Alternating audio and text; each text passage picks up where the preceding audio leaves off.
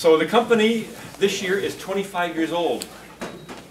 Murray started the business in 1988 when he certified the farm in Berwick Certified Organic and started processing.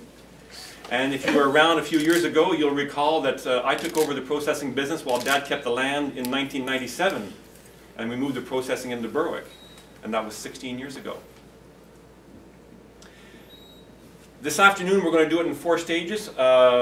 A description of a bit of background right now, and then we'll have a few other people in the room share a few thoughts and words. We'll have a Q&A, and then we'll do a tour of the property. When I left my job in Montreal in 1997 to take over from Dad at the time, he was doing a good thing in the barn, literally in the barn, doing organic seed cleaning and organic feed manufacturing, but he was installed very inappropriately, extremely labor intensive, and I remember helping out one day, and my gosh, this was crazy. We had to do something about that.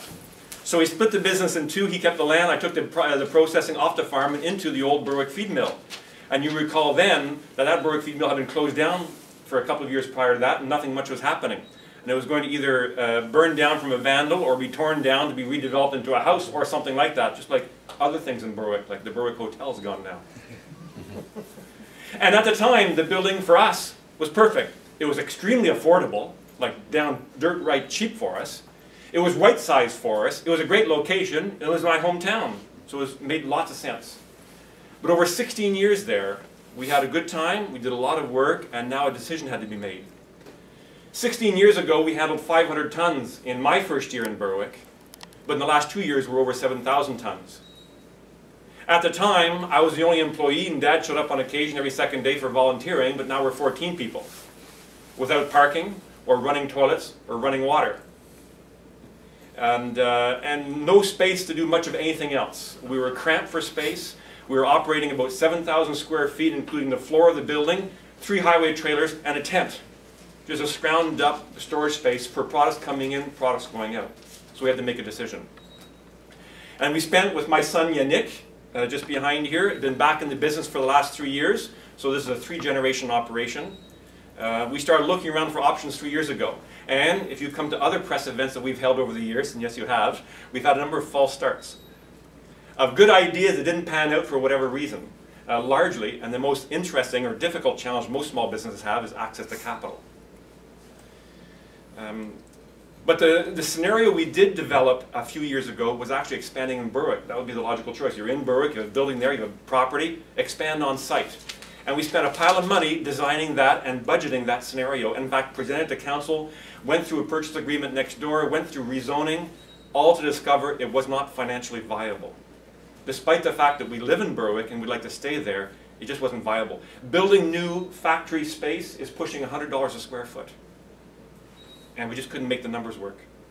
Whereas purchasing existing facilities that someone else paid for years ago is way more affordable.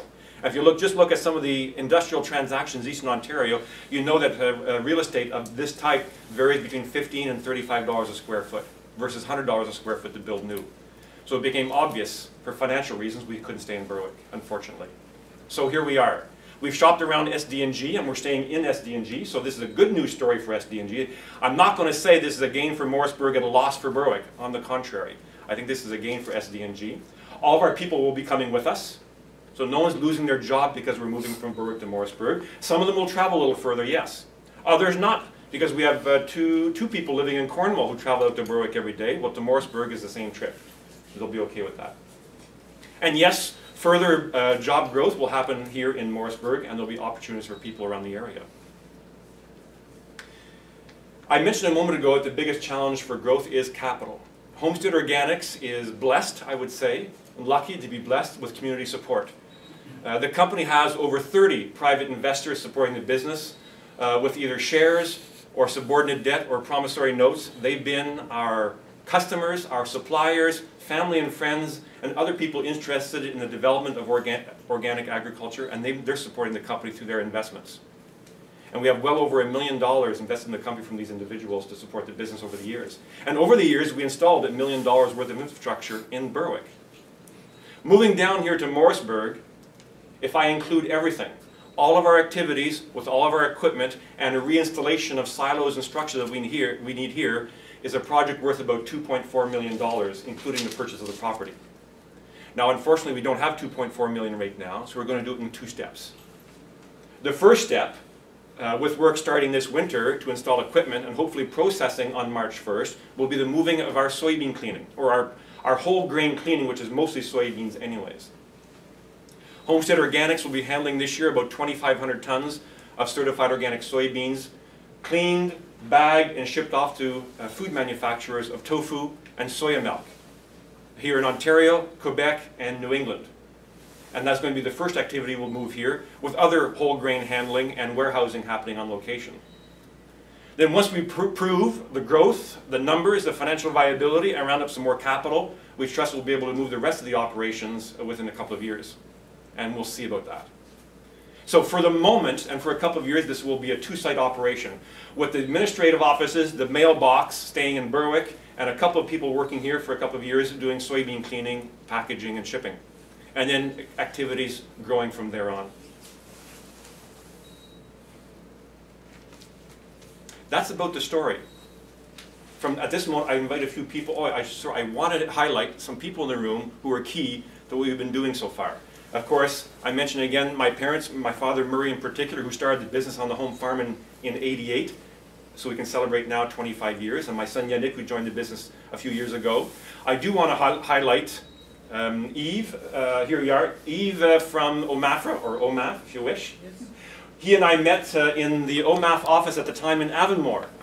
And our first meeting back in '96 when we were developing the business plan to open the mill in Berwick. And he's been on our case if you wish, for the last 25 years. And I've always trusted Yves La Victoire to help us out with all kinds of advice, programs, networks, and connections. I want to highlight Paul Bourgeois, our bank manager at RBC. Where are you, Paul? There you are. Paul, our RBC account manager for the last few years, been tremendous support and understanding of our business to help us out financially. I want to point out Marty and Darren, who were the owners of this property until today, officially. We took ownership today. So this is not just a pie in the sky thing, this is real. Thank you very much for introducing us to the building in the first place. And also I want to note that along with Eastern Ontario mill writing with advanced grain handling, and I note Mike and Peter over here, those 2 companies based here in Morrisburg and an area we're doing most of our technical work, our silos, our infrastructure, and our mill writing. So this $2.5 million project has huge spin-off in the local area with 2 major contractors doing the work for us and building the property. I want to point out Randy Vinote, Harlan Vinote Transport here in Morrisburg, who's been our transportation partner for many years now, going back about 13 years we've known each other now. Doing most of our hauling of skidded products into and out of Berwick, and we'll be doing the same thing from this location. And in the room, people that I've worked with over the years, I guess that's about most of it. Bob Hogue from Mountain Path, a friend and partner in North Dundas, doing a lot of flour milling. And of course I want to highlight Randy McIntosh there. Randy is one of several farmers in Dundas County that we service by either buying their harvest or supplying them with inputs. And we work with hundreds of farmers in Eastern Ontario, in Quebec, Northern New England, and Atlantic Canada, buying crops and providing organic inputs for their farms. That being said, I'd like to invite a few VIPs here today to say a few words, starting with His Worship the Mayor, Mr. Stephen Byveld.